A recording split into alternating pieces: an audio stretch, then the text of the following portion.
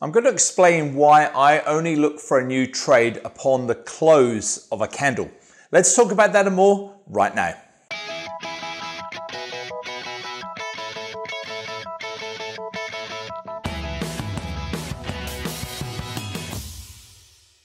Hey traders, Andrew here at the Forex Trading Coach, and welcome to video and podcast number 372. So I want to talk about understanding when you should look for trades, and at the end I'll also give you an update on our 100% automated pattern trader software, which has had another positive result again this week. So when to look for trades?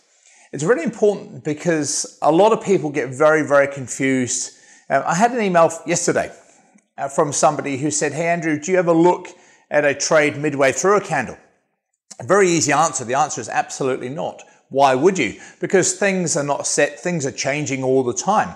So in order to simplify your trading, not only in terms of your mindset, knowing exactly what to do, lower stress, having a lot more control in your trading, it also helps you to get away from your charts. Because if you know exactly when to look for trades, that can really help you with your longevity as a trader. And the mistake that many traders make when they get into trading, and look, I did exactly the same myself when I started trading, is that people think that they have to sit there all day watching every pip move up and down. They're glued to their charts. And although it's quite exciting to start with when you start trading, realistically, you're not going to continue trading and have that love and that passion and enjoyment for your trading if you just are completely glued to your computer. So, end of the chart or end of a candle means a lot of things. It means that you have all your, if you're trading indicators, have all your levels set. Nothing's moving up and down and changing. It also means that if you're analyzing strengths and weaknesses, that you can look at different pairs at exactly the same time. So it means, for example, you can trade and look at, say, there's a bullish movement on the euro US dollar. Is that because the euro is strong, or is it because the US dollar is weak? And so therefore you can go to like the euro yen, euro Aussie, euro Kiwi, euro franc, and look through those to actually get a good analysis overall of what's really is strong and what's weak. So it helps you with that.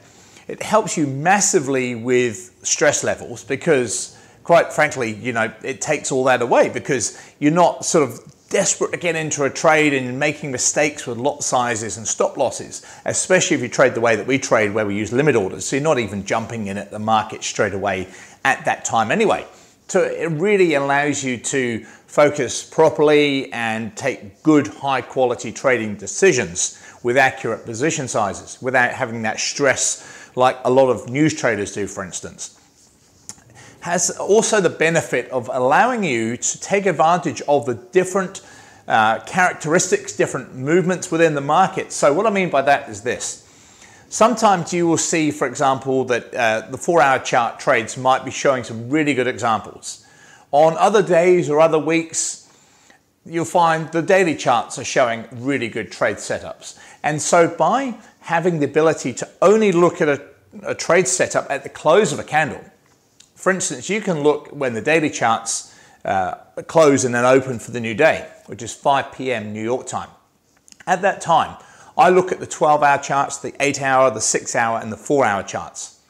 Very easy to scan through several different time frames at that exact time. You don't have to be sitting there not knowing when to trade or looking at 5-minute charts or 1-minute charts or anything like that. Very easy to do that. So I highly encourage you to look at the close of a candle. It will massively help your trading and it will help your overall enjoyment, and almost certainly it will help your results.